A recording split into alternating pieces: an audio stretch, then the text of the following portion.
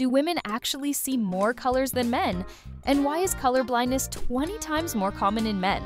Cells sensitive to light, known as cone cells, are found in the retinas of many vertebrates, including the human eye. The genes of cone cells, which allow us to perceive colors, are entirely located on the X chromosome. While women have 2 X chromosomes, men have only 1. That's why a woman can compensate for the color blindness gene with the other X, whereas men have no such chance. In fact, some women can be tetrachromats, meaning with 4 types of cone cells, they can distinguish millions of color shades.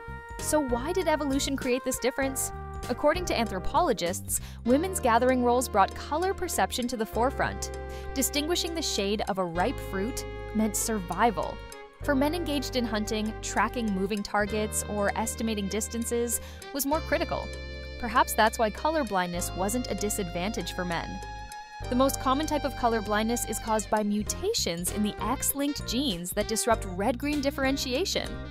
About 10% of men live with this condition, while the rate is less than 1% in women. Blue-yellow color blindness is rare and affects both sexes. But can someone become colorblind later in life? Diabetes, glaucoma, or chemicals? Yes, these risks exist.